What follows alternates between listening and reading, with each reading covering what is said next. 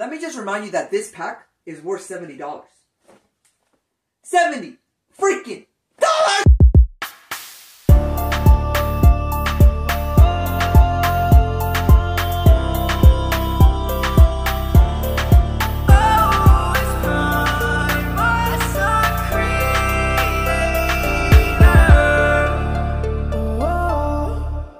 What's up guys, it's Optimus the Creator here and welcome back to my channel. Now today we're going to be reviewing the Transformers Reactivate 2-pack of Soundwave and Optimus Prime. Now before we get started, please make sure to like and subscribe and make sure to turn on post notifications so that way you guys don't miss any uploads that I do, and I really hope you guys do enjoy this video. So without further ado, let's get started. Now if you guys don't know, I did find this 2-pack at GameStop. If you guys haven't checked out that video, please make sure to go check out that video because I was really surprised when I did find this. There was only one left. I tried finding the Bumblebee and Starscream, but the guy told me that it wasn't available till January, so that kind of sucks. But nevertheless, I was really excited for this pack when it was first announced. Soundwave, I was a little iffy about it, but Optimus Prime looked amazing nonetheless. As you guys do know that this is from the Transformers Reactivate the game. Haven't had any update, well, really huge updates on it. But nevertheless, I'm really excited to review this. Will Soundwave change my mind? Is Optimus Prime as good as I think he's going to be? Let's find out. Taking a closer look here at Soundwave, you can see that the head detail actually looks freaking phenomenal. I do quite like this a lot.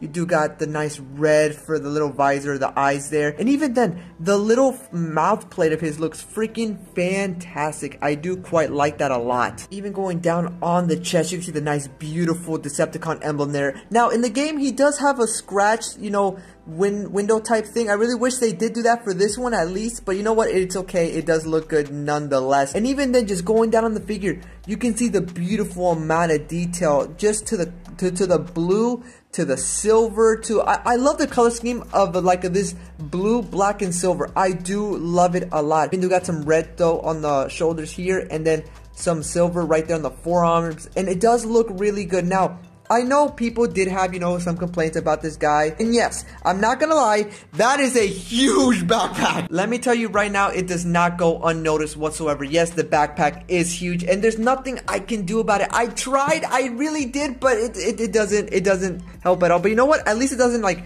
bring down the figure whatsoever. This figure actually stands very good on its own. But yeah, the backpack is pretty huge and it is really noticeable. Now, one thing I was surprised about is that this figure is actually a deluxe class. I wonder why it wasn't a Voyager class, but I get it. You know, the pricing, in order for it to be $70, same thing like with the Bumblebee pack of Bumblebee and Starscream. So yeah, I really...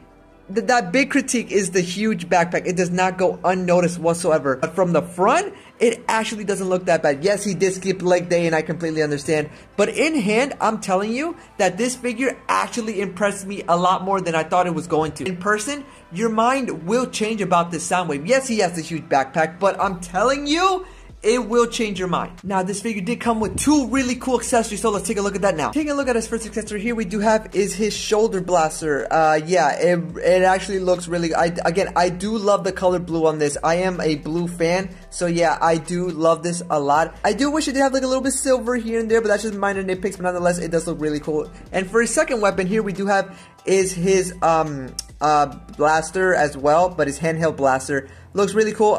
I wish there was a little bit of silver there on the other one as well, but it's okay. Looks really good, and yeah, not too many complaints about it. But to put it on, it is very simple and very easy. On the top, you are going to have a little hole right there, and this will have a peg right here. And all you're going to do is plug it in like so, and it is a very firm grip.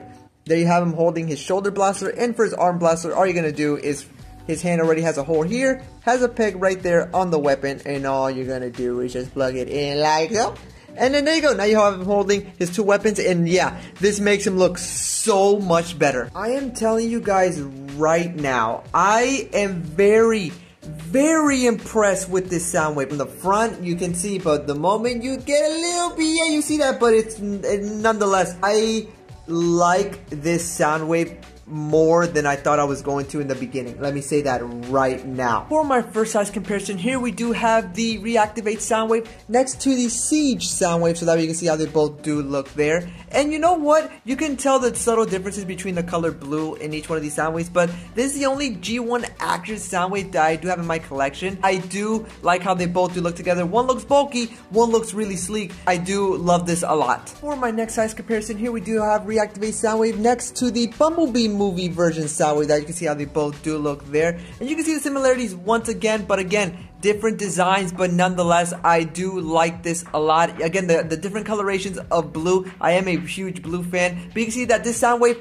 does tower this other Soundwave, but again, this is a Voyager and this is Deluxe, so I completely understand. But I do kind of like the Reactivate Soundwave, man. I really do. And why not? Here we have Reactivate Soundwave next to the Gamer Edition Megatron. Again, I can't do a Gamer Edition Soundwave because they haven't done one yet, but you can see how they both would look there. And even though we are hopefully getting a Reactivate Megatron, please, I beg, this is how the Gamer Edition War for Cybertron version looks with the Reactivate version. And I'm not gonna lie, is it me or do they both actually do look really good together? I mean, maybe it's just me. I do like the Reactivate Soundwave, and I don't know, man, Reactivate is going up there. I think it's a little bit better than the Gamer Edition line, in my opinion. I don't know yet. I still gotta.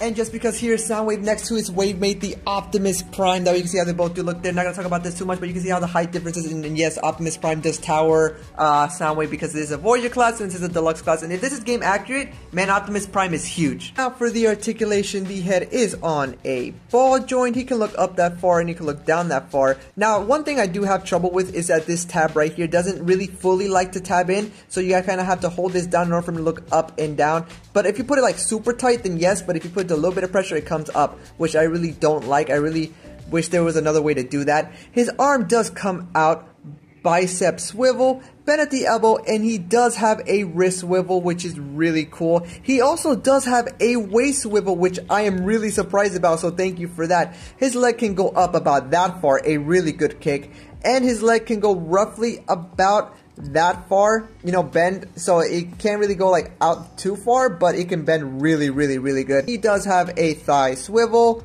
bend at the knee, a really good bend at the knee, and he does have a pretty good ankle pivot. The articulation on this Soundwave is actually really freaking impressive. When I tell you guys that I was actually impressed from this Soundwave for having this much articulation, I was impressed. I love this man's articulation. For a Deluxe class, let me tell you that this articulation is freaking impressive. You guys are gonna have a fun time posing this Soundwave. And yes, even though the backpack is huge, it doesn't hinder the articulation as much as I thought it was going to. But alrighty guys, I think it's time for me to transform him into his really freaking cool looking alternate mode. And let me just say that I am actually really impressed of how easy this transformation is. So here's his really cool looking alternate mode. All I'm gonna say is that this has to be one of the easiest transformations I've ever done reviewing a figure.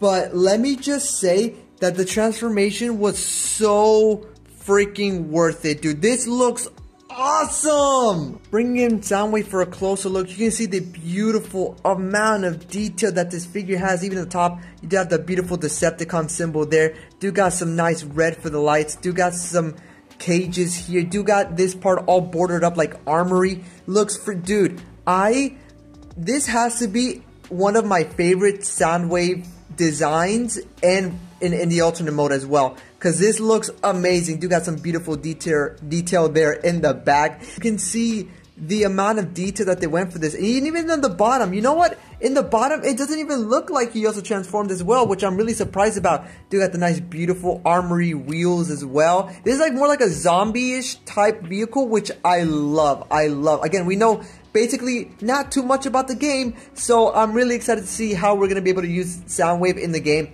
But yeah, on top you do got the little weapon storage here. Do got one for there as well. I am in love with this, and everything feels nice and solid as well, which I'm really surprised about. It even does roll very well, and I honestly think that this is worth the 2-pack. Soundwave is worth the 2-pack. Alrighty, I think it's time to review his wavemate. So let's take a look at Optimus Prime. Now taking a close look at Optimus Prime, you can see the beautiful looking head sculpt there on the face. Dude, I love this. Do got the nice beautiful blue for the eyes. Do got the nice face plate there looking awesome. This has to be one of my favorite head sculpts for Optimus Prime. I think they did a phenomenal job with this. Even going to the chest area, I think it looks amazing. Do got this part painted silver there looking amazing. And yes, you can see the little accessory which he does have, which is the Matrix of Leadership. If you just open up the chest here in here, I do love that they incorporated that. This has to be one of my favorite things about this figure. I love how it's see-through, and I love the matrix. Yeah, yes, it can come out, but I'm going to leave it in there.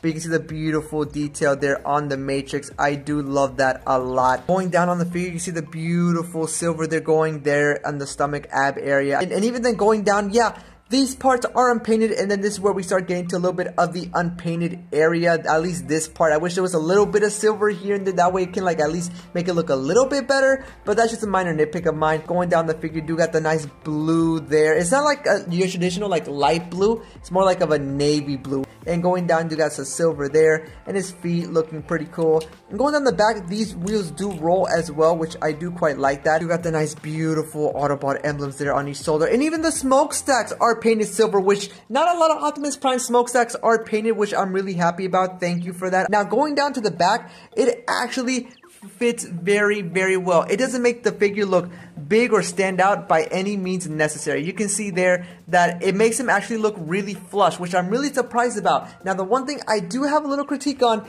is these parts right here. These parts do hinder his back leg kicks just a little bit, not too much. Yeah, you can see the unpainted stuff there in the back. That's when I do wish you did have a little bit more silver here and there. Some beautiful details there going down on the back. I do wish you did have a little bit more paint here and there, but I actually do like this Optimus Prime a lot. Now this figure did come with 2 cool accessories, so let's take a look at that. Take a look at his first accessory here. We do have this has to be one of the coolest axes I've ever seen even Studio Series try to make, and it's not even this cool. See-through, transparent yellow. Got the beautiful detail there. Got like a little bit of black and then a little bit of the Energon axe. This has to be one of my favorite accessories that I've ever seen on an Optimus Prime. I'm not gonna lie to you guys, because this thing looks freaking amazing. I do wish though that the other side was, you know, kind of like a full round ball and not like half a ball, but it is what it is. It does look cool nonetheless. For his second accessory here, we do have is his blaster. Again, just your traditional, you know, blaster. I do wish it did have a little bit of silver, but nonetheless I do like how it is a matte black. But let's put it on him. Now the way to put Optimus Prime's axe is really freaking cool. So what you're gonna do is the axe already does have a peg right there. His hand already has a circle right there. All you're simply gonna do is plug it in like so, and then there you go. There you have him holding his really cool looking axe. I do wish it was faced the other way though. I mean, you can put it upside down, but then it leaves like a big old open mark. See, that's what I'm talking about. I do wish it was a full circle, but it is what it is. I do wish it was the other way around. Now his blaster, it's gonna have a peg right here, and you are gonna have a hole right there. But the thing is that he doesn't really firmly secure it. That's the thing. There's something blocking right there. It doesn't make him like fully grab it. So whenever you go to pick up the figure, it simply pops off like that. It just like not even a little bit of pressure. That's one thing I don't like about this. There you have him holding his axe and his really cool looking blaster. I do love his 2 accessories, especially the axe. The axe is probably the best accessory I've ever seen on an Optimus Prime, but nonetheless, you can see him holding the blaster there. I did have a little bit of trouble posing this guy because of the blaster. The blaster doesn't secure very well. I don't really like that, but I do love his axe though. Hey, I think he does look really cool holding both accessories nonetheless. For some size comparisons, here we do have Reactivate Optimus next to the Siege Optimus Prime. That way you can see how they both do look there. And honestly, the Siege Optimus is probably the only kind of accurate G1 Optimus I do have in my collection. Nevertheless, you can see how they both do look there. And again, I do love the colors for the Reactivate Optimus Prime. It looks like a little bit of the Siege. The Siege is a little bit of a darker blue. I do love the Reactivate Optimus Prime a lot. For my next size comparison, here we do have the Reactivate Optimus next to the really hard to find, really rare figure, you know, 102 Target exclusive only Rise of the Beast Optimus Prime. You can see how they both do look there. And the reason why I chose Rise of the Beast 102 Optimus Prime is to show you how posable this Reactivate figure is, because we all do know that the 102 Optimus Prime is really posable. Reactivate Optimus Prime is on par, if not a little bit less than the 102 Optimus Prime, but nevertheless, this is impressive. You can tell that the Reactivate Optimus Prime does stand a little bit taller than the 102. So yeah, you can see the bulkiness to the slimness. I'm really surprised.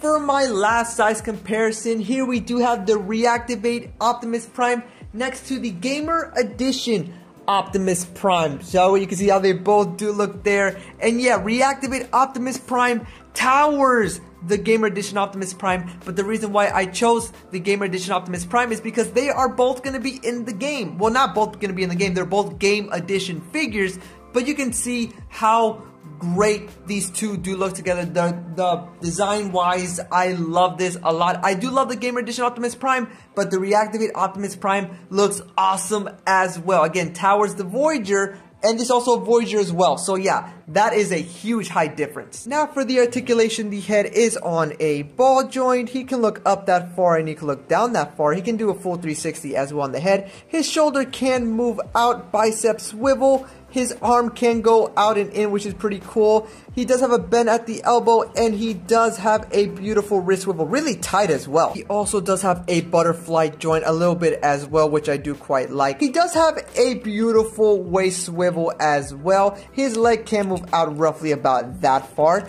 and his leg can move back roughly only about that far because this part does hinder it, which I don't quite like. So yeah, that's a kind of a nitpick. He does have a thigh swivel, a really good bend at the knee, and he does have a beautiful ankle pit. Jeez Louise, man, they give Optimus Prime the best stuff every time, I swear. The posability on this Optimus Prime, I'm telling you right now, it is fantastic.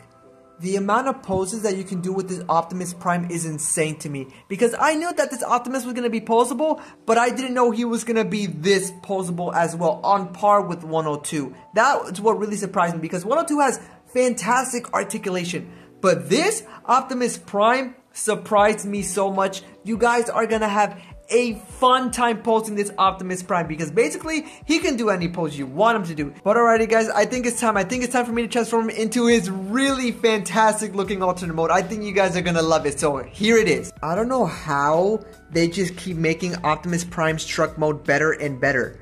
I'm genuinely surprised about this. The transformation was also really simple, really unique, and really easy, man. This looks awesome. I'm genuinely surprised. Wow.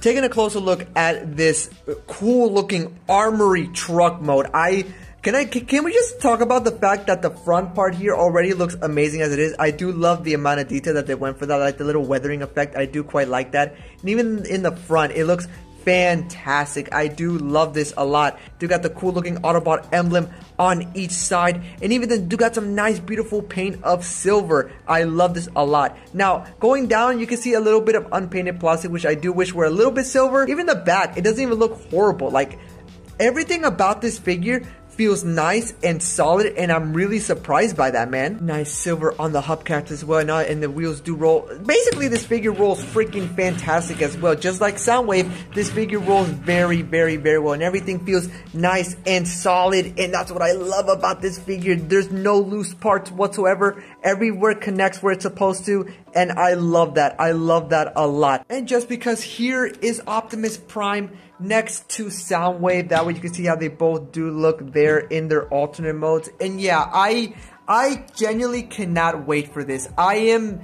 happy that we got this pack. I really can't wait for the Bumblebee and Starscream pack. When I tell you that at first I wasn't all sold on Soundwave, Soundwave genuinely surprised me the most. I knew Optimus Prime was gonna be good, but dang man, I don't even know what to say. Both of these two have been fantastic, and I genuinely love this pack. Even though it was worth, a kidney, it's okay because it was worth it. But alrighty guys, I think it's time for me to give you guys my overall review and my overall grade on these two figures. This pack just makes me so excited for the Bumblebee and Starscream pack, because let me tell you guys right now that if you guys find this pack, you guys are gonna have a blast, and I mean a blast with this. So here's my overall review and my overall grade on this pack. Alrighty guys, there you go. There you have me review the Transformers Reactivate 2-pack of Soundwave and Optimus Prime. Now what do I think? Let's start off with Soundwave. I think Soundwave is actually a really great figure. Honestly,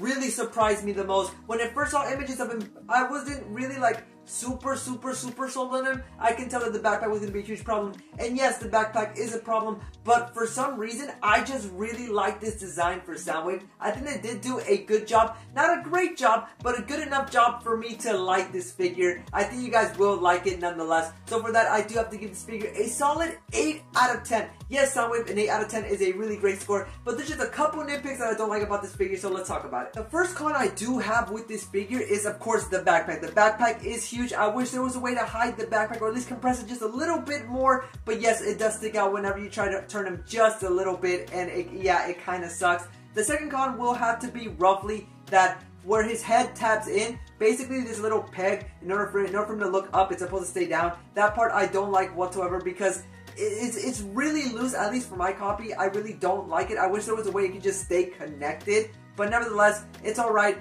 I think you guys will like this Soundwave because the amount of poses that the Soundwave can do is honestly really like out of this world. I don't know what to say except that this Soundwave really impressed me. Now let's turn to big boy Optimus Prime. First of all, I think that this figure is freaking fantastic. As with any Optimus Prime figures, they always tend to go all out on Optimus Prime, trying to make him the best Optimus Prime that tops the other one. And may I just say that this figure is fantastic. Not because it's just Optimus Prime, but the amount of poses this figure can do and the amount of detail that this figure has. Yes, there's some unpainted plastic here and there, but it doesn't diminish the figure whatsoever. He's big, he's bulky, and he's fantastic. So for that, I do have to give this figure a solid 9 out of 10. Yes, a 9 out of 10 on this figure is freaking fantastic. But there's just one thing that kind of like, well, a couple, but like there's just a couple things that I don't like about it. So let's talk about it. For starters, the chest piece area, that's something that I tried to squish in, at least trying to make it like compact with the little ab area, but it doesn't. That's just the way he was made. That's a minor nitpick of mine. It is kind of noticeable, which I really don't like, but I wish there was a way for it to connect that. That's roughly around the first con. And then the second con is really more of a nitpick of mine, is I do wish he held the gun a lot sturdier, or the blaster a lot sturdier, because let me just say that is freaking loose. There's a tab, or I mean, there's just something blocking the way for him to actually like hold it very like a firm grip. I really wish there was a way for like that not to like get in the way. Nevertheless, I do think this figure is fantastic. I think you guys will enjoy this figure. Both Soundwave and Optimus Prime are a great 2-pack. For the overall 2-pack, $70, I think it's worth it, but $70 is a lot of money, of course. But nevertheless, I think you guys will have a great time. But alrighty guys, I think that's going to do it for me. If you guys are new to the channel, please make sure to like and subscribe. And make sure to turn on post notifications so that way you guys don't miss any uploads that I do. I really did enjoy this 2-pack. Yes, it was worth $70, and I'm pretty sure Bumblebee and Starscream are going to be worth another $70. But it's alright, I'll figure out a way to freaking get them as well, because I think this 2-pack is definitely worth it. If you guys don't think Soundwave is worth it, I completely understand, but at least get it for Optimus Prime. Other than that, it's been Primus the Creator. Remember to stay calm and keep moving on, so I'll make sure you guys all in the next one till all are one. Bye!